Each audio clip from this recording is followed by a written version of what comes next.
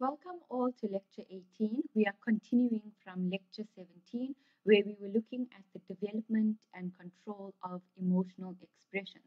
So we looked at primary emotions, which was fear, anger, and sadness. We looked at some secondary or complex emotions, which looked at embarrassment and the children being able to understand those their feelings for them to recognize such a complex emotion such as embarrassment. Today, we continue with that, where we say that embarrassment is the simplest of self conscious emotions. So, the reason why they feel this embarrassment is because they are aware of themselves. They are self conscious beings now. And it will not emerge until the child can recognize himself. So, once the child begins to recognize and understand themselves, they are able to become self conscious and experience more complex emotions. Only toddlers who display self-recognition become noticeably embarrassed when there is lavish praise or when they are requested to show off in front of strangers.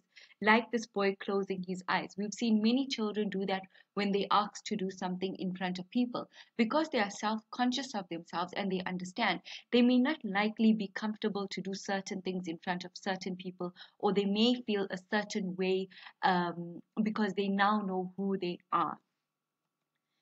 We look at the self-evaluative emotions such as shame, guilt, and pride may require both self-recognition and understanding of rules of standards or evaluating one's conduct. By the age of 3, when children are better able to evaluate their performances as being good or bad, they begin to show clear signs of pride by smiling or applauding when they do something good, or when they succeed at a difficult task.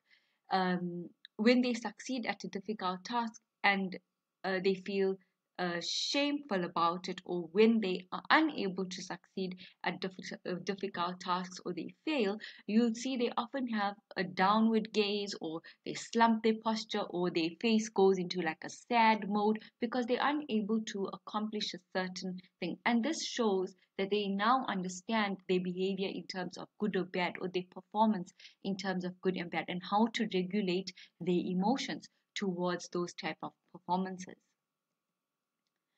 Parents can clearly influence a child's experience and expression of self-evaluative emotions. So the parent has a very big impact on how children display their emotions in the environment.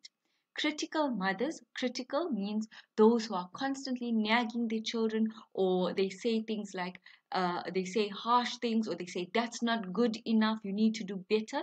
So critical mothers tend to have children who display high levels of shame after failure. Why? Because they know that they will get some sort of harsh comment because of failing, so they automatically feel shame. And they have less pride after they have succeeded. Why they have less pride? Because they know that the parent will still be critical even though they prospered and were successful. Okay, so this is an overview of early emotional development. We have the ages, we have the emotional expressions or regulations that take place within those ages, and what is the emotional understanding. Okay, so you guys can have a look at that, and it's what we went through. It's a more of a simple breakdown and understanding between these age groups. So we now look at a very important part or area of the section, and we look at attachment. How do infants become attached? So it happens through synchronized routines that contribute to attachment by enabling an infant to learn about his caregiver and vice versa. So attachment happens when the caregiver learns about the child and the child learns about the caregiver.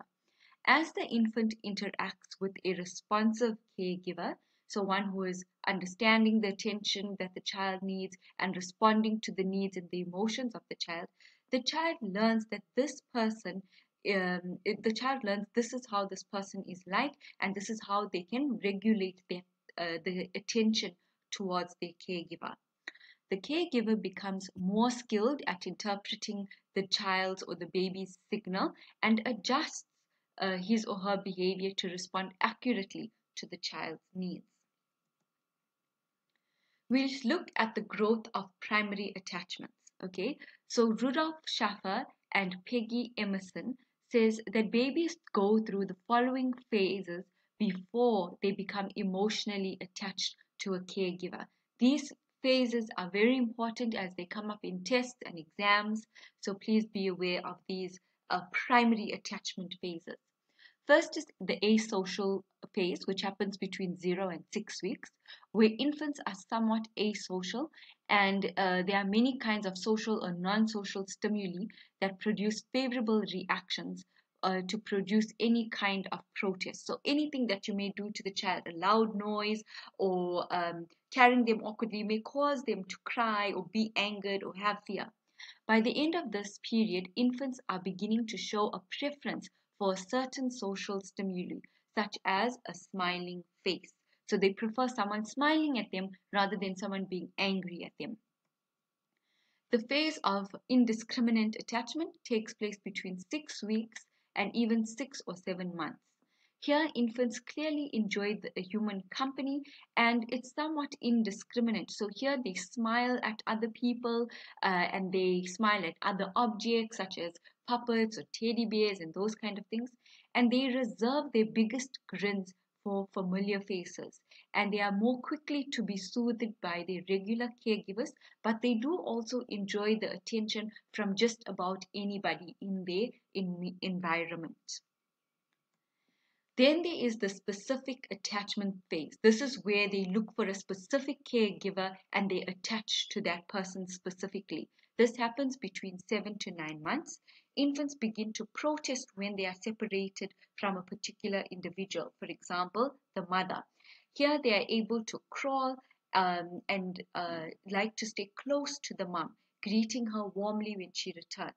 And they become somewhat wary of strangers. So here they are now able to identify who is the stranger and who is the main caregiver.